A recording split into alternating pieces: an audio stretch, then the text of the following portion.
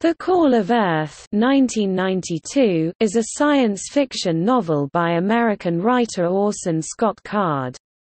It the second book of the Homecoming Saga, a fictionalization of the first few hundred years recorded in the Book of Mormon.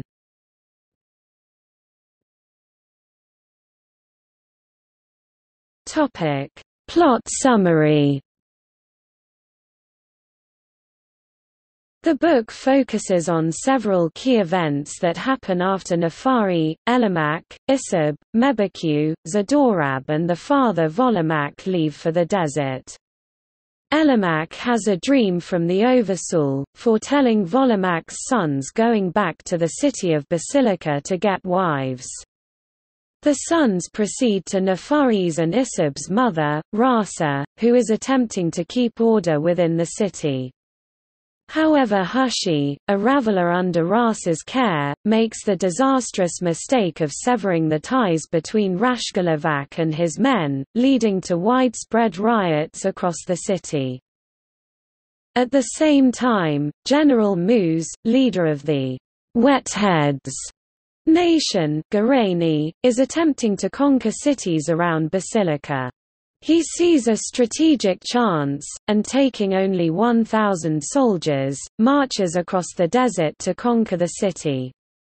He arrives in time to help the local city guard quell the uprising, and slowly begins taking control of its affairs.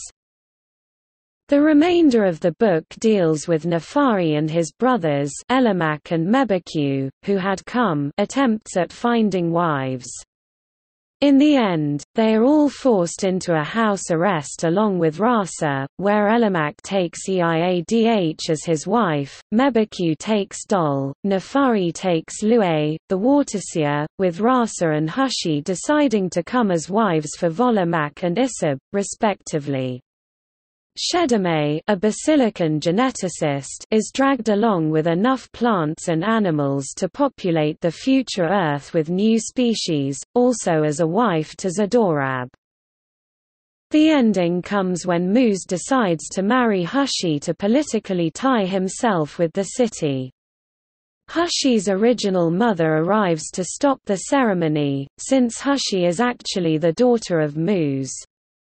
Nefari's party is escorted out of the city with the women and supplies for the camp.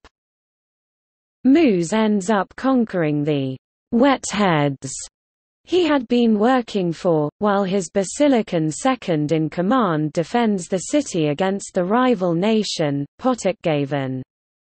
In the end he is killed during an invasion and Basilica falls, scattering the citizens to various other nations and cities on Harmony.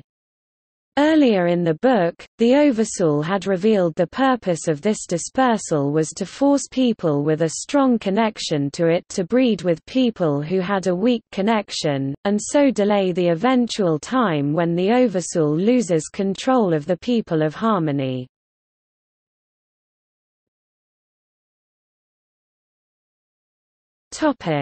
Characters.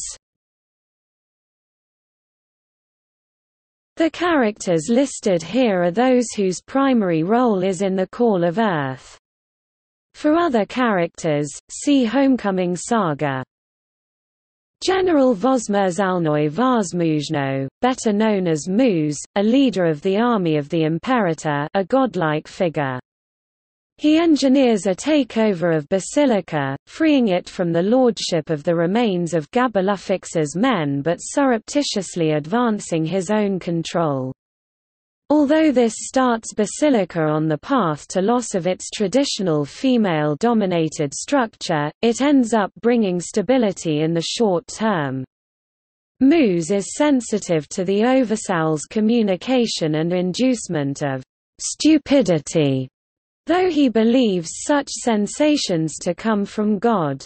Since he stubbornly sets himself against God's plans, the Oversoul learns the tactic of reverse psychology and pushes Muz to forget those things that it actually wants him to act on.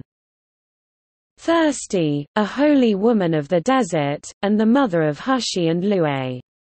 She too hears the Oversowl's commands clearly, and follows them faithfully even as she rages against their unfairness.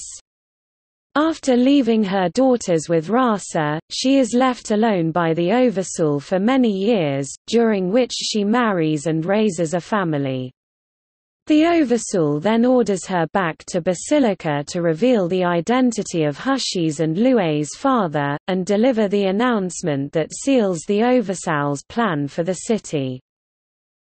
General Plodorodnoy, Plod, Musa's best friend and closest confidant. Actually a spy sent to watch him and report his actions to the Imperator, Muse has him killed and utilizes his death to advance his own ambitions. Smelost, a Basilican guard. Sent to Musa's camp to recruit the help of the Garani, he ends up faithfully believing in Musa's strategy, which involves his own death. Smelost takes the blame for the murder of Plod, shouting, "For Gabalufix! Death to the Imperator!" This sets up the Garani to oppose Gabalufix.